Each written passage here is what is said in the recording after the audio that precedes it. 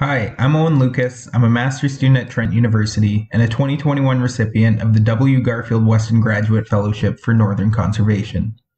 I would like to sincerely thank the W. Garfield Weston Foundation for their generous support of my work. My research is focused in the northern Boreal Mountains region, specifically the Kluane Lake region of Yukon, Canada, and focuses on the topic of increased shrub cover within the boreal forests of this region, a concept referred to as shrubification. There is strong evidence that shrubification is occurring rapidly across Arctic regions as a direct result of rapid climate warming in the north. Most of the research on the topic has occurred in the tundra, but based on anecdotal reports from researchers who have been visiting Kluane for decades, it's clear that dramatic changes in shrub cover have also occurred in the boreal forests of this region. This has likely had major impacts on both forest dynamics and wildlife, but the extent of these changes and their subsequent impacts are currently unknown.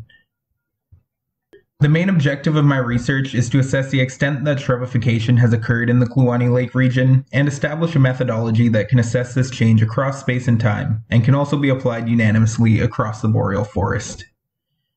We're combining measurements of shrubs taken in the field with high-resolution LiDAR and multispectral data, which we're collecting using an unmanned aerial system. These data allow us to make highly accurate estimates of shrub cover, species composition, structure, and abundance at a fixed point in time.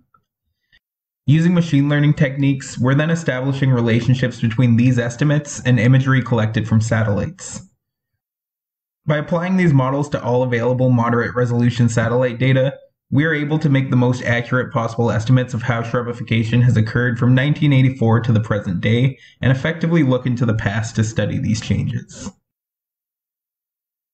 The support of this fellowship has allowed me to purchase the necessary equipment to make this research possible, and has also facilitated the requirements for traveling to and from Kluane from Ontario.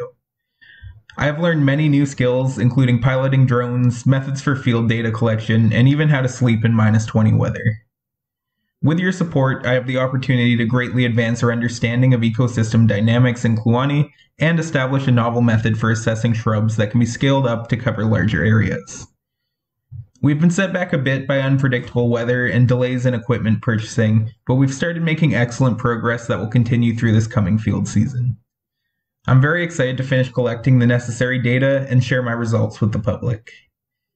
Once our results are finalized, we plan to further extend this research by looking at the roles a warming climate, changing disturbance regimes, and soil productivity have had in driving these changes. We also plan to examine the impacts this has and continues to have on local wildlife populations, such as the Arctic ground squirrel, whose extirpation from the region's boreal forest closely followed the expansion of shrubs. We hope our methods will be applied across the boreal biome to get a global understanding of how these changes are occurring and the threats it may pose to ecosystems worldwide. We believe that our work can provide considerable insight into what the future of northern boreal forests look like and inform more effective conservation and management strategies.